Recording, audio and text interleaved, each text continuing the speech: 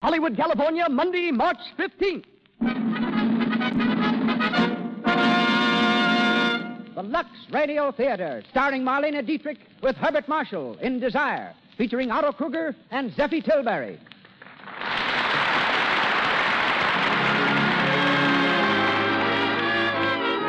Lux presents Hollywood, bringing you Marlene Dietrich, Herbert Marshall, Otto Kruger, and Zeffie Tilbury. Our producer, Cecil B. DeMille. Our guests, Mr. Ernst Lubitsch, distinguished motion picture director, and Miss Kay Roberta Williamson, hostess of Hollywood's famous specialty shop, I. Magnin and Company. Our conductor, Louis Silvers.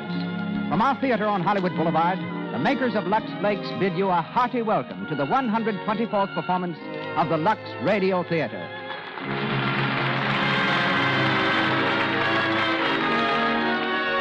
Before we hear Marlene Dietrich and Herbert Marshall in Desire, a few words about our product, Lux Flakes. We've been interested lately in hearing how many women use Lux in the dishpan because they consider it a beauty treatment for their hands. Lux Flakes are so gentle, and they make dishwashing easier, too. One woman, Mrs. Travis Johnson of New York, writes, "Nice hands mean a lot to me. I'm a pianist, so I can't afford to let my hands get rough and red. Using Lux for the dishes is the most inexpensive beauty care I know. My husband agrees with me, too. Says my hands look as nice as when we were married. And a husband's compliments mean something." As Mrs. Johnson points out, Lux Flakes for dishes are inexpensive. It costs less than 1 cent a day to keep your hands nice this way. And now, ladies and gentlemen, Mr. Cecil B. DeMille.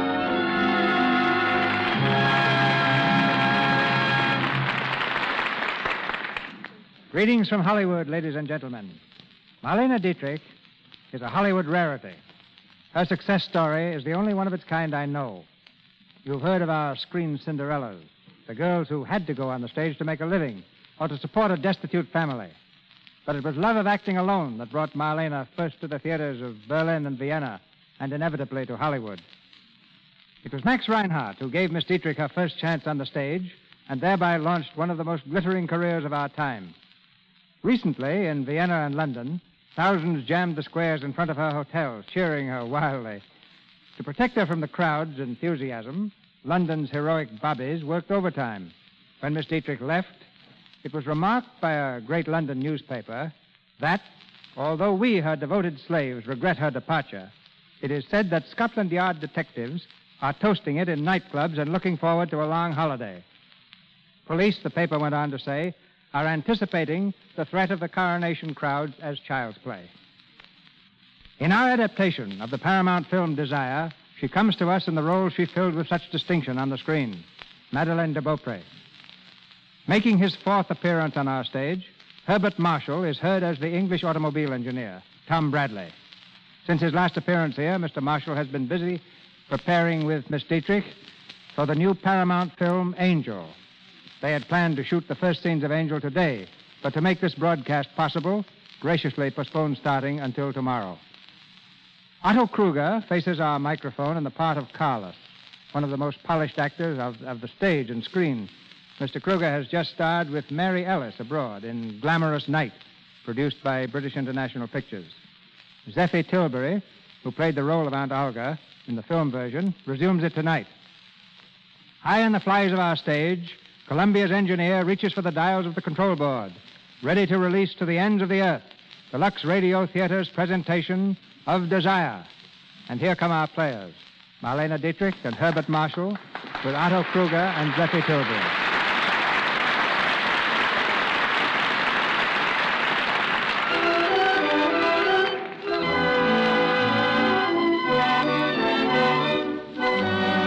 Our scene is the Paris branch of the Bronson Automobile Factory. In the manager's elaborate office, a young man paces the floor angrily, talking to himself in loud, threatening tones. He's rehearsing a speech he's going to deliver to the boss. Turning suddenly, he leans across the manager's desk and points a menacing finger at the empty chair. Now, look here, Mr. Gibson. You're not going to stop me, and no one else is going to stop me. I'm going on this vacation whether you like it or not. And if you want to throw me out, why don't you? What's that?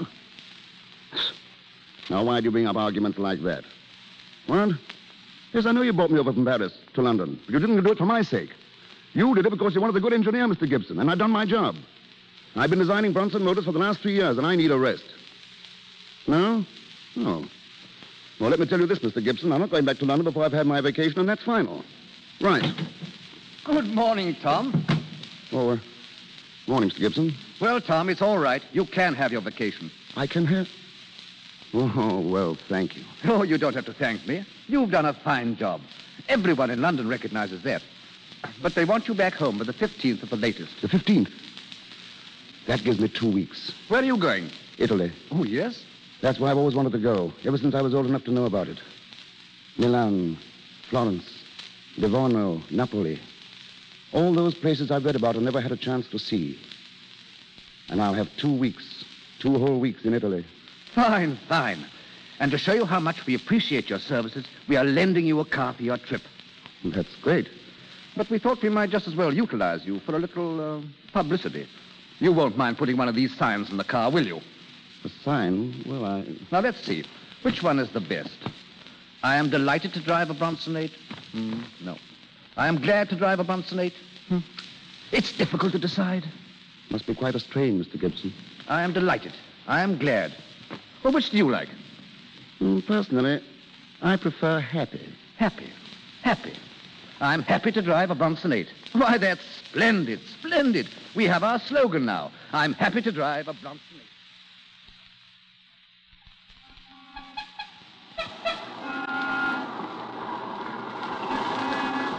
I'm delighted to drive a Bronson 8. I'm glad to drive a Bronson 8. I'm happy to drive a Bronson 8. Whoa! Sacré nom d'une pique. Espèce de bruti. Look at that mud fender. It's all right, old man. No damage done. No damage done, eh? No damage done. Look at that mud fender. It is bent in two. Well, so is mine. I'm perfectly willing to pay for it. If you do not know anything about cars, why do you drive? Sorry, I'm just a beginner. You should take lessons then. Albert, come back here. But, madame. At once, please. There, you see. The lady wants you to get back into your car. Albert. I'm coming, madame. Sorry, Albert. Tell the lady it was my fault. Get in, Albert. Yes, madame. Now drive on. Yes, madame. I've told you 20 times not to pick quarrels, Albert. You do not have to address me as your footman now. There is no one listening. All the same, the advice is good. That Britisher is a fool. We don't stop to argue with fools. Not when we are carrying a string of pearls worth 2 million francs. Huh? You have the pearls with you? They are in the car? Yes. Why was I not told? I thought our plan was to mail them to Italy. Our plan is to take them to Italy. Oh, but it is dangerous. We may be stopped by the police. Not if you will drive slowly and carefully. So far as the jeweler knows, these pearls were purchased on credit by Madame Pouquet. By the time he discovers I was not Madame Pouquet, we'll be across the border into Italy. Where do we pick up Carlos and Olga? Carlos at the Hotel Milan. We'll meet Olga later at the villa. I do not like this. Carrying those pearls, it is too risky. Now, what if the police... Albert, keep your eyes on the road.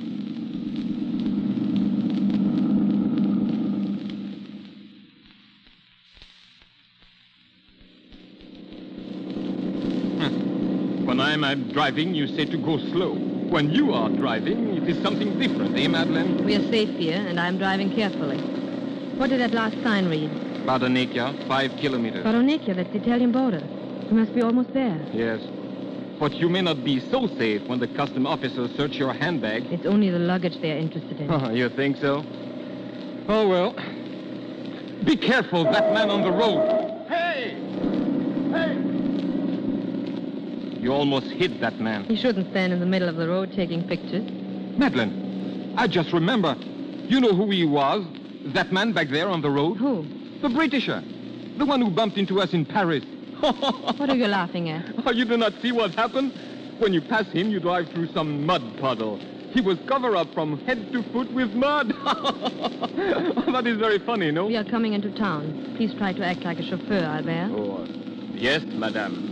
Where do we go now? To the customs office. You'll come with me.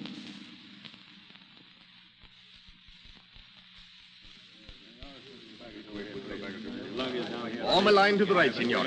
All luggage must be inspected. Ladies will open all handbags, please. A line to the right, signore. You hear, Madeleine? They inspect everything today. All the women's luggage. Be quiet. What will you do with the pearls? Be quiet, I say. Officer, I'm looking for the owner of that white roadster outside. I'm sorry, signore. I do not know. Where is he? That's all I want to know. Where is he? Here, monsieur. Oh? Oh, you. We meet again, mademoiselle. I'm sorry I splashed you with mud. It was unintentional. Oh, it's quite all right, really. It was silly of me to make a fuss about it. Well, you know how these things get you for a moment. Of course. You're passing your luggage through the customs? Yes. Is this the line? I'm the last one. You may go before me if you wish. Oh, thanks, but I wouldn't want... Oh, it's nothing. I'm not quite ready yet. Well, very well. Who is the next, please? Will you come this way, senor? Right with you. Thanks again, mademoiselle. Madeline, quick. Before they search your bag, we'd better go. It'll be all right now, Albert. But the pearls? The pearls are in the Englishman's pocket. What? I put them in his coat pocket when I spoke to him. Are you mad? Now, how are you going to get them back again? I'll get them back. I go on alone from here, Albert. I'll meet him on the road. You get in touch with Carlos by telephone. Tell him I see him at the Hotel Milan in 2 days. Entendu.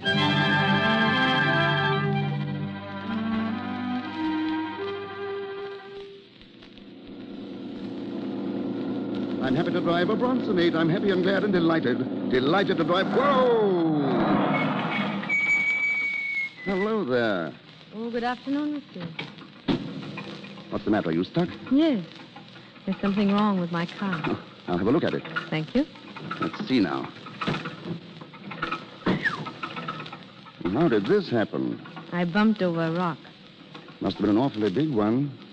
I'd swear that carburetor was hit with a monkey wrench. You can't fix it, monsieur. Not without spare parts. Well, What are you going to do? I'll just leave it here and send back for it tomorrow. Would you give me a lift? Why, of course. Delighted. Delighted, mademoiselle. I'll put your grips on my carrier. Thank you, monsieur.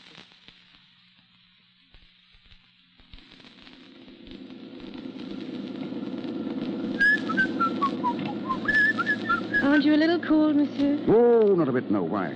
Driving so long without your coat? Oh, don't worry about me. I'm all right. Where is it? What? Your coat. Oh, I put it back in my grip. Oh, Nice country, isn't it? beautiful. You know, I'm glad you had that accident. Are you? Very glad. Do you think our luggage is safe back there on the carrier? Who cares? But Don't you worry. I put yours on the bottom. If you hear anything fall, it's my suitcase. You've nothing to worry about. Oh, that's fine. You know, I'm really lucky. If I hadn't found you, I'd still be standing there in the middle of the road instead of being on my way to Milan. Is that where we're going? We? Sure. I'll drive you there. I am lucky. You're lucky. You mean I am. Having you with me. Thank you. You're very charming, you know. Or did you know?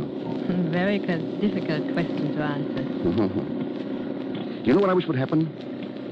That you would lose your suitcase. I would lose my suitcase. We would lose the car and be stranded here for 10 days without a soul around us. I can't help it. That's my idea of a real vacation. Monsieur. Look out there.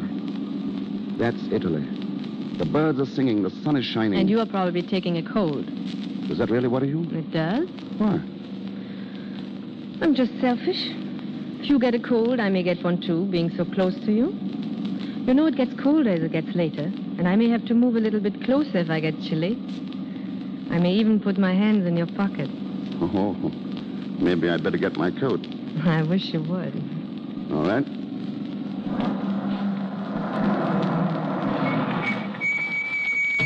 With you in a minute. Hey! I say, wait! Where are you going? Come back here. Come back with that car.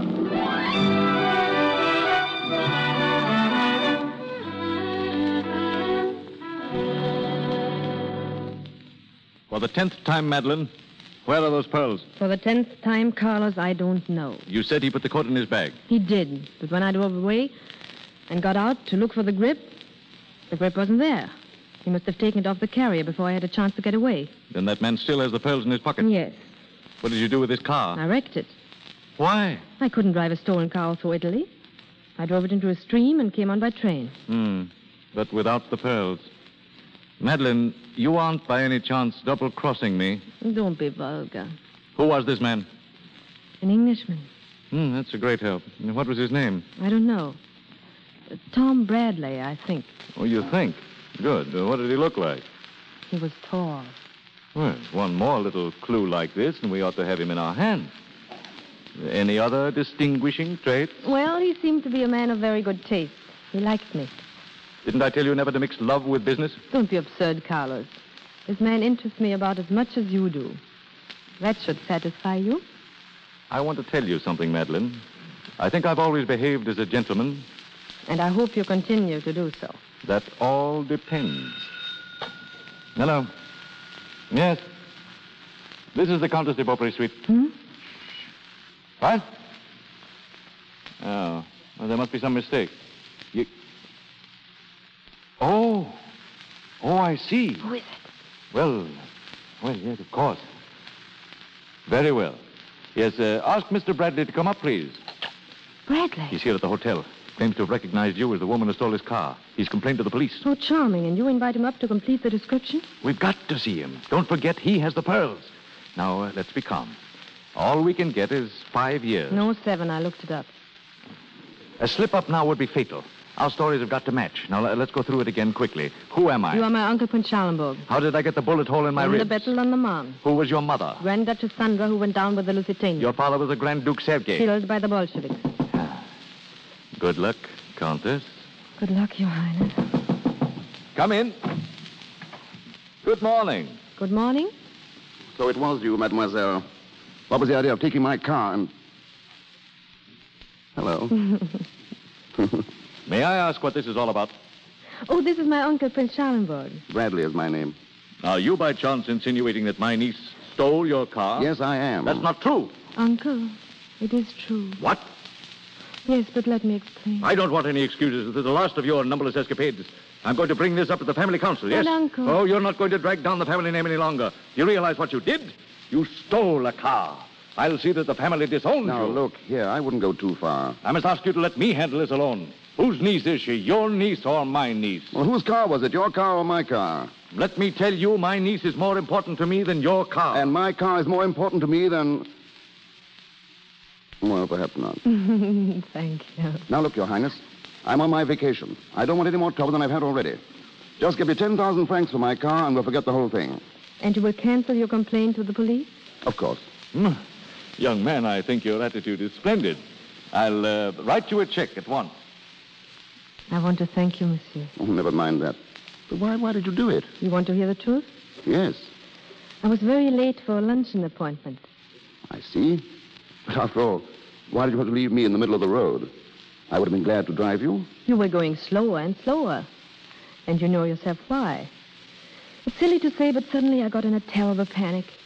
We were alone there. I didn't know you. And before I knew what I was doing, I stepped on the grass. I was really afraid. Of what? Of you? There was no reason for that. I paid you a few compliments. I told you how charming, how lovely you were. And I would still repeat it. But I didn't do anything. But you intended to. I did not. You had it in your eye. I didn't know it showed. By the way, did you make your luncheon appointment? Yes, but after I got here, I didn't keep it. Would you keep a dinner engagement for tonight with me? With you? It may sound very strange, but I've never had dinner with a countess. And I'm afraid you never will. You're leaving today. So am I. Are you going to Florence, too? No. Neither am I. We are going to our villa down on the coast. If you would care to come as my guest. Oh, I say. Your check, monsieur. Oh, thanks. Uncle, I've just invited Mr. Bradley to come with us to the villa. Splendid, splendid. Mr. Bradley, we'll be delighted to have you. But I haven't much with me in the line of clothes. Oh, it'll be quite all right. Just bring the clothes you have now. The ones you had with you in the car. Oh, of course, of course. Well, it's very kind of you. Not at all. I insist, Mr. Bradley. I insist. Yes, and so do I, monsieur.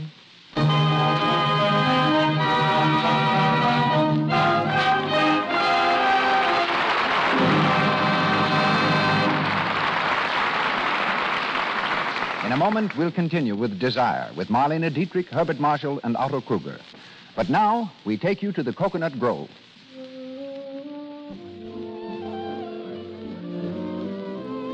It's tea time, and the room is filled with dancers. In the middle of the dance, a handsome couple return to their table, a frown on the girl's pretty face. What is the matter? Let's listen in. You know, Tom, I'm so embarrassed dancing with this hideous run in my stocking. You poor girl. You sure have all the tough luck. Didn't you get a run in your stocking the last time I took you out? Yes, and I've about given up. I've tried all kinds of stockings, but I still have rotten luck with runs. Oh, here comes Alice. Hello, Sue. Hello, Tom. Why all the gloom? No, Sue's popped another run, and it started to unravel her disposition. Oh, is that all? Why don't you join the Cut Down on Runs Club, Sue? No dues, no initiation fee, Just what? Oh, just toss your stockings in Lux Flake Suds after every wearing. I've cut way down on runs this way. Honest? Sure thing, you know. Maybe Lux is the answer to this maiden's prayer, too. Clever girls do cut down on runs by using Lux Flakes. Lux Flakes are especially made to save the elasticity of the silk. It's when a stocking has lost elasticity that the threads tend to snap, and runs start whenever there's a strain. So, to avoid the nuisance and expense of constant runs, protect your stockings with gentle Lux Flakes. You'll be surprised at how much longer your hosiery will wear. Once again, Mr. DeMille. Marlene Dietrich, Herbert Marshall, and Otto Kruger continue in Desire.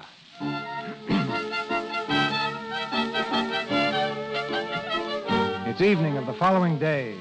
In the living room of a beautifully furnished villa on the coast, Madeline sits by a shortwave radio, waiting for the international news report. She seems amazingly self-contained in view of the fact that Bradley still has the pearls in the pocket of his coat. The news announcer interrupts the music. You will now hear the news of the day from the capitals of the world. Paris, France. The most sensational jewel robbery of a decade. The disappearance of a 2 million franc string of pearls from Duval and Company, the famous jewelers, still goes unsolved. Madeline, turn that thing off. Police reports from other capitals. Well, Carlos, I just came in from Bradley's room. he's dressing for dinner? Yes. What color was his coat? The one with the pearls? Dark brown. Confound it, that's the one he's going to wear. How do you know? He has no dinner jacket with him. The brown coat was lying across the bed. You don't think he has found the jewels? I don't think so, no, but we've got to be careful. Madeline, have you any kind of a pearl necklace? Yes, the imitation I bought in Vienna. Put it on. Wear it at dinner. Why? Never mind. Now, one thing more. In which pocket of the coat did you slip the necklace? The left-hand pocket. Good. After dinner, I may work a little magic.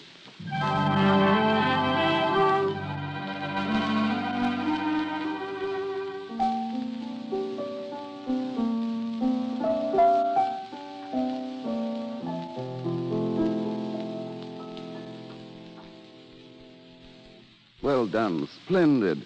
You play beautifully, Countess. Now you do something, Mr. Bradley. Well, I can walk on my hands. No, please. It's too early after dinner. Uncle, why don't you show us some card tricks? Oh, no. Yes, yes, why don't you? Oh, all right. By the way, what's that on your nose? Ah, there we are. Silver coin. See? Oh, good. Do you always carry money in your nose? I don't know, but I often pay through it. Do you know any more? Let's see. Madeline, may I have your pearls for a moment? Of course. Here? Yeah, thank you, dear. You see these pearls? Now watch. 1, 2, 3. Presto. They're gone. Splendid. Where are they? Will you kindly look in the left-hand pocket of your coat? Well. Well, how did they get in there? I couldn't tell you that, Mr. Bradley. Here are your pearls, Countess. Thank you so much. Well, I hope you've been entertained. Entertained? It's been a marvelous evening. You know, Mr. Bradley, you've had a very strenuous day, and I should think that you would be tired. Tired? Oh, no, really. I could stay up a week under these conditions. But you're looking tired, Your Highness. And it is rather late. Oh, really? Yeah. Well, then, I'll do my final trick of the evening. Make myself disappear. Good night. Good night. Good night. I think I will say good night, too. Oh, no, not yet. It's early. Didn't you just say yourself that it's late? Late for uncles. Early for nieces. You look very beautiful sitting there. Don't spoil the picture. All you need is a frame, and you would be a masterpiece. No, you don't even need a frame. All I need is a nice, soft bed. Tell me, why did you really invite me to come here? My uncle thought it would be a nice gesture. Oh, your uncle. He is your uncle, isn't he? What do you mean? Oh, nothing. You see, I have uncles, too, but they're different. My uncles are more like uncles. You're getting impertinent. I didn't mean it, but I'm sorry. Please don't be. It's nothing. Thanks. You must realize I've never met anyone quite like you before. You're so new to me, so different. I wish I could make you understand. You do understand, don't you? Countess? Countess, are you asleep? I'm crazy about you. Madeline. Madeline. You don't know how I've wanted to call you that. Madeline. I love you.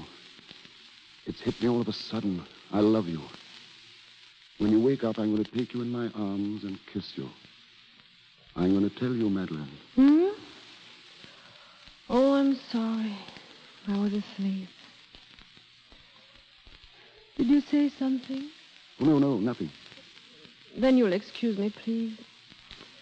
I'm so very tired.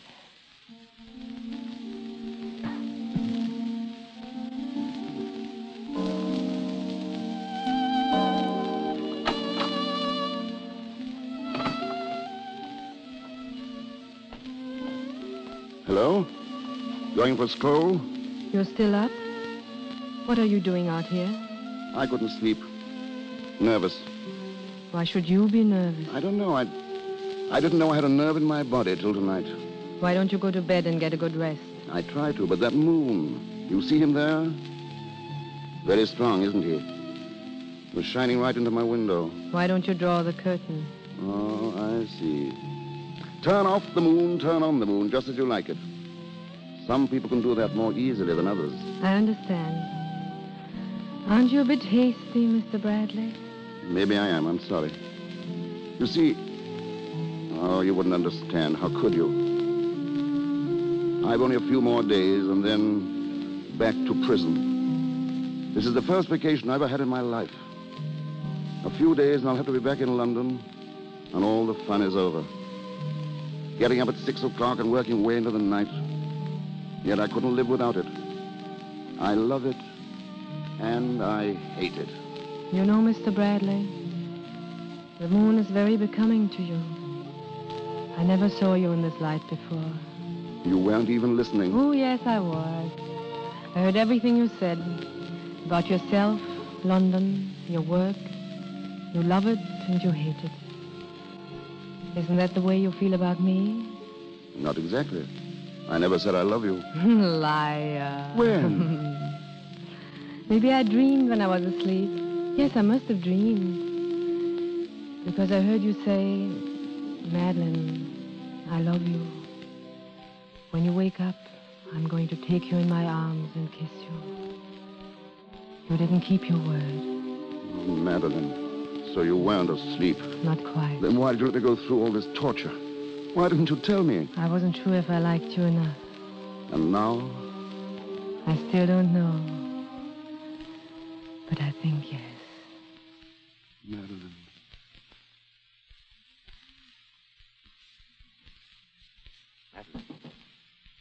Madeline, are you awake? Madeline. Oh, good Lord, Madeline, wake up. Yes, darling. What?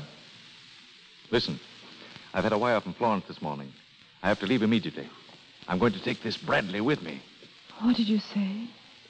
I said I'm going to take this Bradley into town with me. I'll get rid of him there. Oh, and the pearls. I have them. Goodbye, Madeline. Wait, Carlos. Can't. I've got to wake up Bradley. Mr. Bradley. Mr. Bradley. Bradley. Wake up, Mr. Bradley. Yes, darling. What? Oh. Well, wake up, please. I'm leaving for Florence. Oh, goodbye. Have a good trip. If you'd like to go with me, I'll be only too glad to have you. It's a wonderful trip. You can see Italy. I can see what?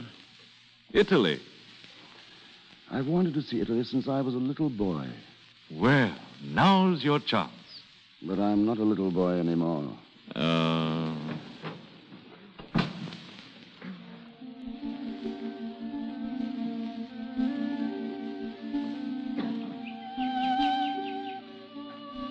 Darling, I tell you you're wrong. Darling, I'm right. Darling, you're beautiful, but you're stubborn. Do you know this is the first disagreement we've had? All right, let's find out. We'll ask the cook. Giuseppe. Yes, senor? What day is today, Thursday or Friday? Saturday, senor. Saturday. A whole week gone like an hour. 7 days. 7 dreams. Adding up to one dream. Do you remember the first day here, Monday? Oh, do I? And then came Tuesday. And what about Wednesday?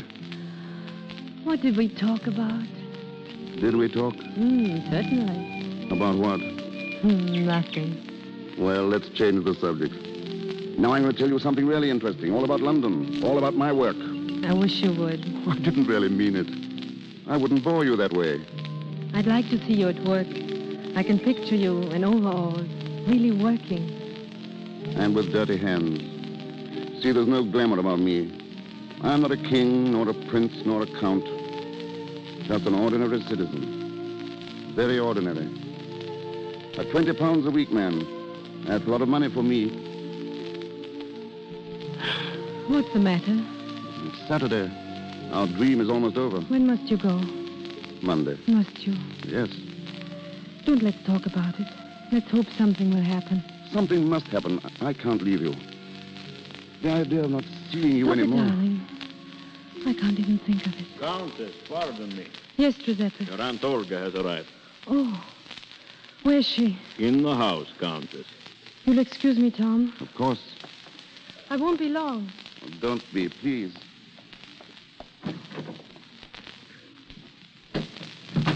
Olga, Hello, Madeline. why did you come? That's a fine way to greet a sweet old lady. Why don't you bust me in the nose? What do you want? You shouldn't talk to me that way. If your grandmother came here, what would you do? Why, you'd offer her a brandy, of course. Straight? Please. Brandy's the only thing I am straight about. Did Carlos send you? Yes, and he's pretty sore at you. I don't care. Now, come on now. You could have answered his wires. They really need you in Florence. There's a great chance of selling the necklace. We found a sucker.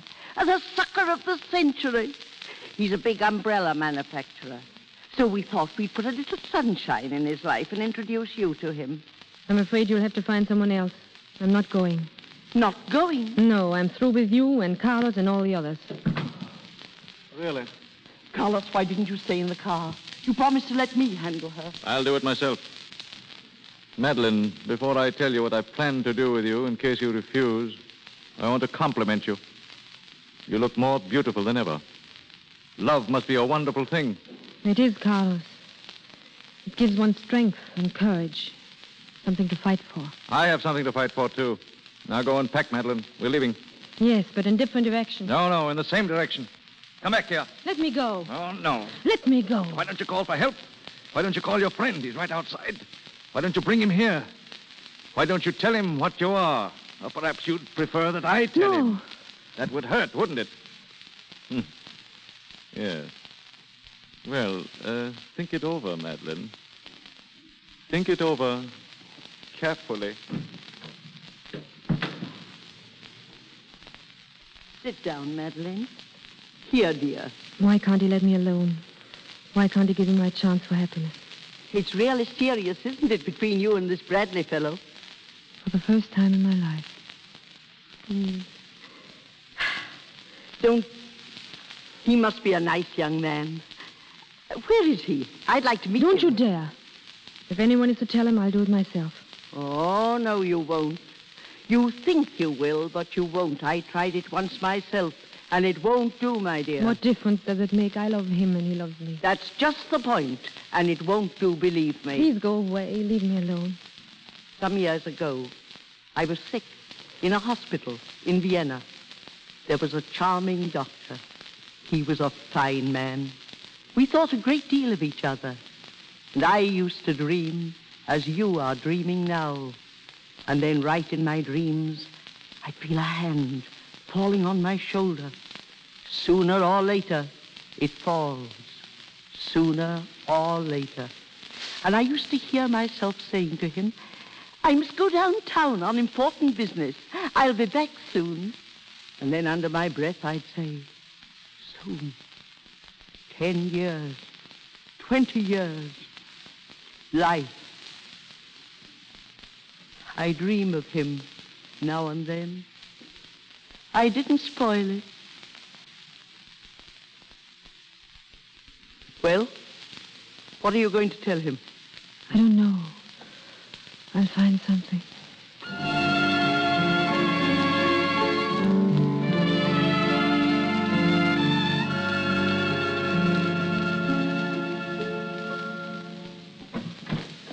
Madeline! Oh, Tom, come here. I've something to tell you. Wait until you hear what I have to tell you. Do you know what this is? Tom. It's a piece of paper, that's what you think. But it isn't. It's King Solomon's mines and Captain Kidd's treasure. It's a gusher of oil, that's what it is. Please listen to me, Tom. Look here. You see these two lines? These two little lines? Yes. Well, I spent years looking for them. I've told you about my new carburetor. I had ideas for it, good ones. Everybody liked them. But there was one little thing to make it practical, and I couldn't find it. And now I've got it. These two tiny little lines make all the difference in the world to the carburetor. And maybe to me. And to you. What do you say? I'm so happy you found it. Now you are a real inventor. And you will be a great man. I don't care about that. You'll be famous. I'm happy. Is it a go, darling? Will you marry me? It would be wonderful. It would be. It will. It can't be. Madeline, what is it? I have to tell you something. Well, what is it? I don't know how to say it. I should have told you before. Tom, I'm married. Married? That's impossible. It's true, Tom. It can't be. It is. I don't know what to say. I can't believe it. A few minutes ago, you were telling me... I just talked to my aunt. She has nothing to do with us. She has, Tom. She brought me down to earth. She made me see reality. Reality? But we love each other. That's reality. No, Tom, it's a dream. And I'm afraid it'll have to remain one. You mean we have to separate? Never see each other again? Believe me, Tom, it's best for you and best for me. But let's be grateful. We had a gorgeous week together. 7 heavenly days. 7 dreams. A beautiful adventure. Adventure. I see. Well, that's what I was looking for when I started out. And I got it. A beautiful adventure. Turn on the moon, turn off the moon. All right, we'll turn it off.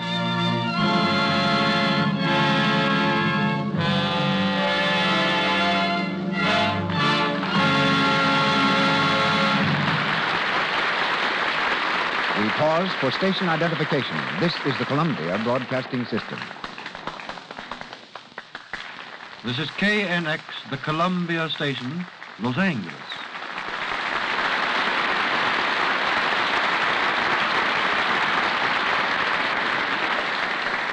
Marlene Dietrich, Herbert Marshall, and our all-star cast come back to us shortly in Desire. Years ago, when my friend D.W. Griffith and I were fighting it out on a Hollywood battlefront in an effort to raise motion pictures from a novelty to an art, we suddenly realized that a young man was emerging in Europe who might easily steal the prize for which we were struggling. It occurred to Adolf Zucker and Jesse Lasky that the best way to avoid the competition of Ernst Lubitsch was to get him on our side. At the time, too many things stood in the way. But today, I'm proud and thankful that Mr. Lubitsch is one of my colleagues at Paramount Studios. Starting as a comedian, character actor, and stage player, Ernst is now certainly one of the most brilliant directors in the world. Ladies and gentlemen, Mr. Lubitsch.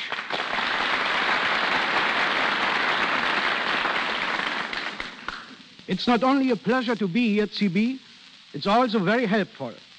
While I produced the film version of Desire with Miss Dietrich, I never had the good fortune to direct her. But since tomorrow morning, I start directing a new picture called Angel with Miss Dietrich and Mr. Marshall. I naturally have been watching their performance very closely. I'll be very happy if I can turn out as fine a production as you are presenting tonight and as you do every Monday night at the Lux Radio Theater. And thank you, Ernst. For several years, you with Paula Negri and I with Gloria Swanson were trying to outdo each other. This time, at least, we're working with the same charming stars. I'm interested to see the result of the famous Lubitsch touch. So am I. What is it? It's the delicious humor. It's the inimitable touch of Lubitsch genius. It's what Phidias gave to a statue, what Rackham gives to painting, what Victor Herbert gave to his music, what Balzac gave to literature. Who can define it? It's just the Lubitsch touch. Well, I'm afraid if I ever become conscious of it, I would lose what you call the Lubitsch touch. Ernst, what's your definition of a good director? Well, you and I and a few others. That's very nice, but seriously, what is a good director? A good director is a man who can execute successfully what other people have written for him.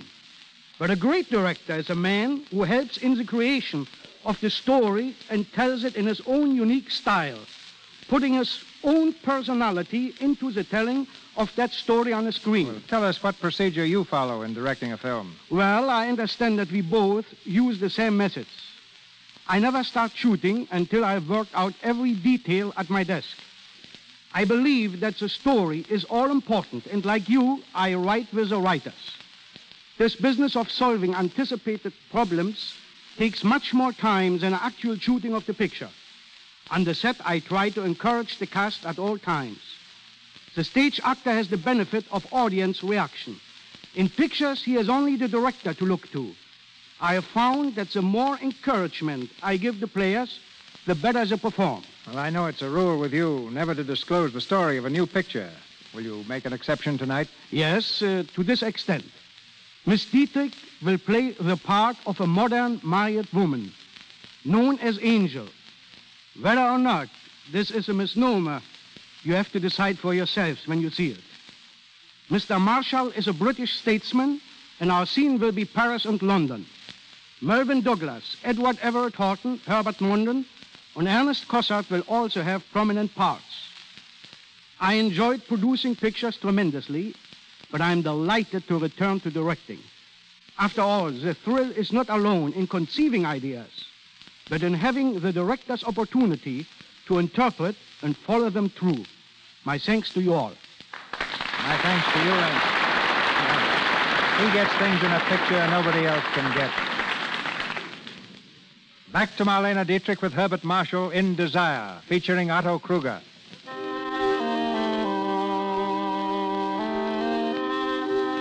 It's late the same afternoon.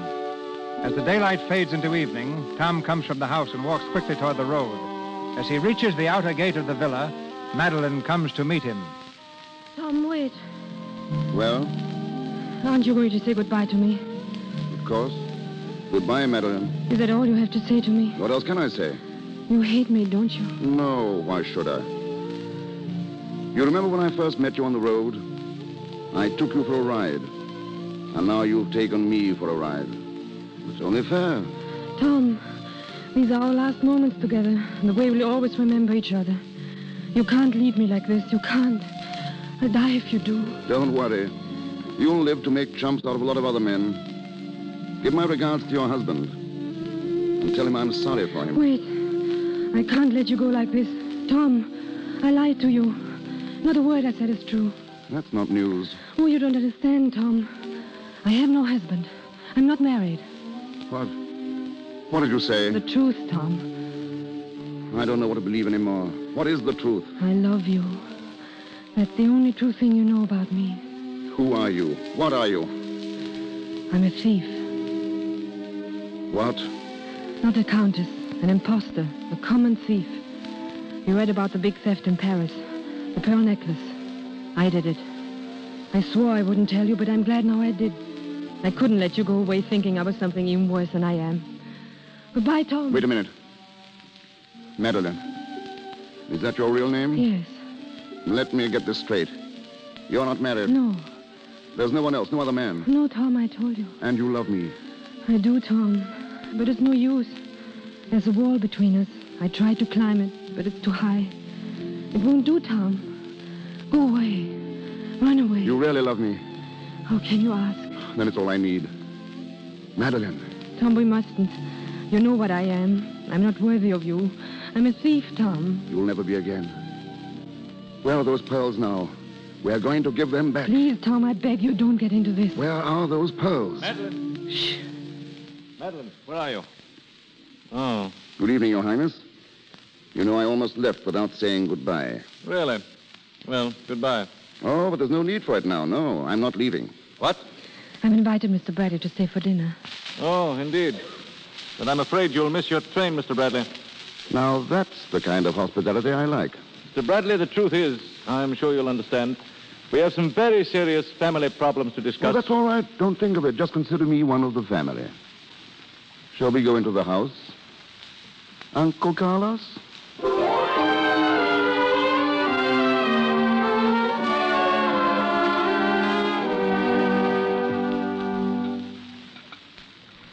Some more chicken, Uncle Carlos? No. Aunt Olga? No, thank you. Mr. Bradley? Thank you. It's delicious. You know, this is a sort of farewell dinner, and I really think we ought to have a toast. What would you suggest? Well, I want to drink first to my hostess, who first stole my car and then stole my heart. My car was insured. My heart wasn't. Then I think we ought to drink to Aunt Olga, because I understand she has been ill. I? Yes. I heard you were very ill. About 35 years ago. In Vienna. Oh, I see. You made a mistake, Aunt Olga. You should have told that doctor. If he had really loved you, he would have helped you over that wall. Oh, why, How about some cranberry sauce? It goes very well with a fricassee of chicken. Uncle Carlos? No, thank you. Tell me, Your Highness, you're a man of great experience. You usually know what's coming next. Do you think there's going to be a war? I hope not. I'm always in favor of peace, but as the situation is at the moment, with nobody minding his own business, you never can tell what will happen. How about some more cranberry sauce, Aunt Olga? A little, please. You know, Your Highness, I was just thinking of some parlor tricks you once showed me. They were awfully good, but I think I can show you one that tops any you've ever seen. Now, you see this chicken on my fork? Now watch. 1, 2, 3, presto. It's gone, isn't it? Where is it? In my stomach, that's what you think. But it isn't. It's in the inside pocket of your coat. And it isn't chicken anymore. It's changed into a string of pearls. That's marvelous. I can hardly believe it. Now, let me see. Yes, you're right. It's in my inside pocket. But it didn't change into pearls. It changed into a revolver. Carlos, put it down. You see, Mr. Bradley, it's a better trick than you even thought. Carlos, don't. Now, Mr. Bradley, I'm going to lock you up in a nice, cool cellar for 2 or 3 days where you'll have a chance to think about life and Brunsonates. In other words, I'm giving you back to the automobile business. Those are your plans, Uncle Carlos? Exactly. But suppose I should upset them. Or the table. Why, you drop that gun. Lord. Drop it. Pick it up, Madeline. I have it. Good. Sorry I had to twist your arm like that, Uncle Carlos. Now, you can do one more thing for me. You can give me that pearl necklace. Really? Please, Carlos, we must have it. Our whole happiness depends on it. You dirty double-crosser. Well, you won't get it. No? Then I'll have to do my final trick of the evening. You see this hand? Now it's a fist. The fist is still in my hand. When I count 3, that fist will be on your jaw. 1, 2... Wait! One moment. Suppose we talk this over. Splendid. Shall we sit down?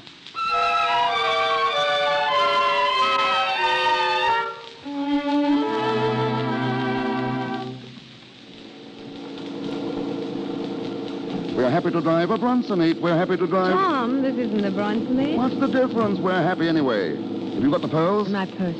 What was the jeweler's name? Monsieur Duval. Monsieur Duval. Oh, Tom, do you think he'll take them back? Definitely. Yes, but will he let me go?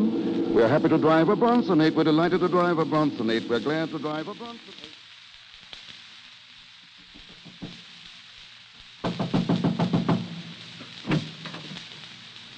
Monsieur Duval! Monsieur Duval! Yes, Antoine? There's a lady here to see you, and a gentleman. Show them in, then. But the lady, she is the one who stole our pearls. What? Oui, Monsieur Duval. Quick, show them in. Then go call the police. Oui, Monsieur. Will you come this way, please? Thank you. How do you do, Monsieur Duval? How do you do? May I introduce my fiancé, Monsieur Bradley? Glad to meet you, Monsieur Duval.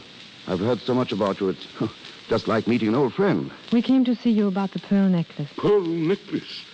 Do you intend to buy another one? On the contrary. You see, the pearl necklace which you sold, mademoiselle, is really beautiful, but it's too expensive for us. I'm afraid we'll have to return it. You have it with you, dear? Yes, darling. Monsieur Duval, would it upset you very much if I asked you to take it back? Well, I hate to return things. It's not my habit. But I've changed my mind. As a matter of fact, I've changed my life. I'm marrying Mr. Bradley this afternoon. That is, I hope I am.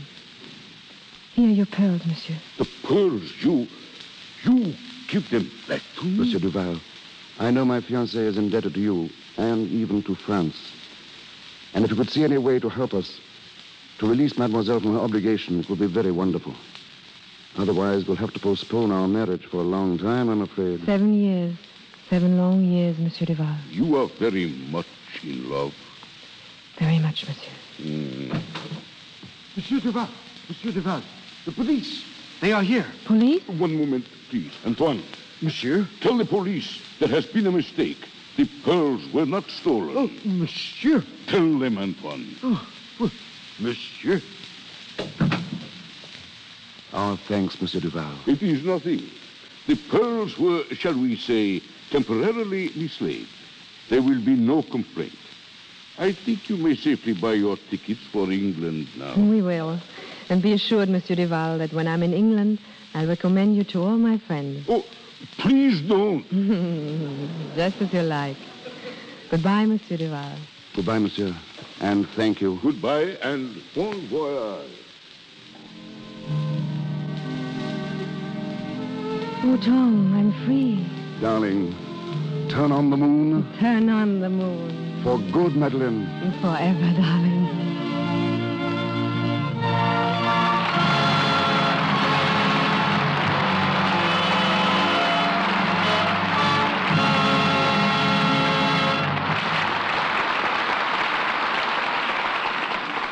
A little later, we'll hear more from tonight's stars. But now we drop the curtain on our play, hoping that every desire may be as pleasantly fulfilled. It's not news when dogs bite men, though when actresses come to Hollywood to go on the screen. But the story's different when an actress comes here to stop acting. Formerly in the Ziegfeld Follies, musical comedy and stock companies, Miss K. Roberta Williamson journeyed to the film capital to become hostess of the Hollywood link of specialty shops operated by I. Magnin and Company. Ladies and gentlemen, Miss Williamson. Thank you, Mr. DeMille. Whenever the stars come to Magnan's in droves, we know that some party or social event is about to take place. Any number of evening gowns, wraps, and furs were purchased for the recent ball of the Los Angeles Turf Club, winding up the season at the Santa Anita track. The other day, Ginger Rogers gave a big roller skating party, which meant that we were busy from morning till night, fitting the stars in play suits, shorts, and little jackets. When the stars come to I. Magnin and Company, I know they have splendid collections to choose from. Suppose you tell us who buys what. The policy of our store doesn't permit that, Mr. DeMille. But you may be interested to know that your daughter Catherine just bought a bathing suit from us. Yes, it interests me considerably, Miss Williamson. I just received the bill. Anyone who wants to get an idea of what the stars like in clothes can find out right here in the Lux Radio Theater. It's been my good fortune to see many of your broadcasts. And in doing so, I've also seen a real Hollywood fashion parade. Tonight, for instance, there's Marlana Dietrich, proving that a tailored suit can be decidedly feminine. She is wearing a black tailored gabardine suit with a white georgette blouse. On her recent appearance here, Jean Arthur chose a crepe dress of vivid hunter's green. Her woolen hat was a variation of the Cossack toque, while her fitted coat, made of the same fabric, was worn with a pair of cross foxes. Jean Harlow also wore crepe. Her short-sleeved, simple black dress was trimmed only with rows of narrow black silk fringe. She wore a halo off-the-face hat, no veil, and black suede opera pumps. Of course, we all can't have as extensive wardrobes as picture stars, nor do our needs demand them. But we'd all do well to take care of our washables the Hollywood way, which is just another way of saying with Lux Flakes. Now, my experience has been that by using Lux Flakes, I can keep clothes looking like new, just about twice as long. By that I mean dainty, fresh-looking, and appealing. Lux protects colors wonderfully, and for silk stockings, there's nothing better. There's something about Lux Flakes that preserves the elasticity of silk threads. This enables them to give under strain instead of developing runs so often, and makes them last ever so much longer. My recommendation is based on experience, the same experience that finds the wardrobe departments of all the leading Hollywood studios using Lux Flakes. Holidays and birthdays bring the leading gentlemen of the screen to our store for gifts. Herbert Marshall and Otto Kruger, Gary Cooper, and Mr. DeMille are favorites with the salesgirls. Typical of Hollywood, they're very discriminating and know exactly what they want. Thank you again, and good night. It's a pleasure to have such a charming hostess for a guest. And now, a bit of dialogue in Demitas from our celebrated players, Mr. Herbert Marshall, Mr. Otto Kruger. Many thanks, C.B. Though it's a little late for a welcome home, Otto, I'd like to say that it's nice to see you back in America. Thanks, Bart. It's great being back. When I arrived in Hollywood from England last week, I found my manager on my doorstep. Before I could take my hat off, he told me that Mr. DeMille and you and Miss Dietrich were waiting for me here to start rehearsing our play. Well, of course, I came. I didn't know even what play we were doing. But I didn't have to know that. We've learned that any play in the Lux Radio Theater is bound to be a good play. It must have been something of a shock, Otto, to find that I'd cast you as a villain. Yes, rather agreeable shock, though. In spite of the fact that this was the first of more than 300 productions in which I didn't get the girl. But it's always a pleasure to lose to Bart. You've nothing on me, Otto. Mr. DeMille gave me a new role recently when he asked me to guide this broadcast while he was roaming the Louisiana swamplands seeking material for his new film, The Buccaneer. How did you like playing producer? I was never so terrified in my life. I would much rather have faced the Buccaneer than to have played the role of Herbert Marshall trying to be Cecil DeMille. Did you hear me, C.B.? Yes. I managed to reach a tiny store down there among the bayous in one of the most isolated sections of the United States. The owner had a radio, and I took possession of it immediately. Strange, though, you know. Every time you came on, something seemed to go wrong with the set. There was a peculiar noise, like thumping on a door. That wasn't the set, C.B. That was my heart. Well, you sounded great, Bart. And I must say, I was particularly impressed when a grizzled shrimp fisherman, not knowing who I was, turned to a friend and remarked, that DeMille, he getting better all the time. All I can say to that is my gratitude to you out there who bore with me. My gratitude, and once again, a reluctant au revoir. To which I can only add a very sincere ditto. Well, thank you both. And now, Marlena, a word from you. Not one, but 5. Thank you, and good night. Thank you, Miss Dietrich, Mr. Marshall, and Mr. Kruger. This is your announcer, ladies and gentlemen, Melville Roy. Word of next week's presentation comes to us shortly from Mr. DeMille. Miss Dietrich, Mr. Lubitsch, and Mr. DeMille appeared through courtesy of Paramount Studios. Mr. Marshall, RKO, and Columbia Studios, and Mr. Silver's 20th Century Fox, where he was in charge of music for the new film, Seventh Heaven. And now, Mr. DeMille.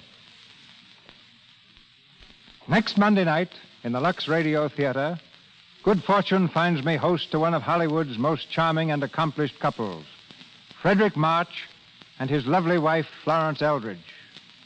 Our play is one whose record on the stage and in motion pictures stamps it as one of the most successful stories in modern times. We will hear Mr. March in the same role he played on the screen, Prince Circe, and Miss Eldridge as Grazia, in the remarkable romantic fantasy, Death Takes a Holiday.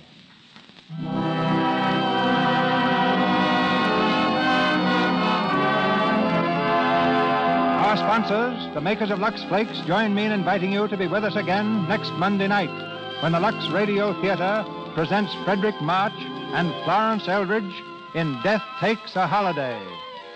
This is Cecil B. DeMille saying good night to you from Hollywood.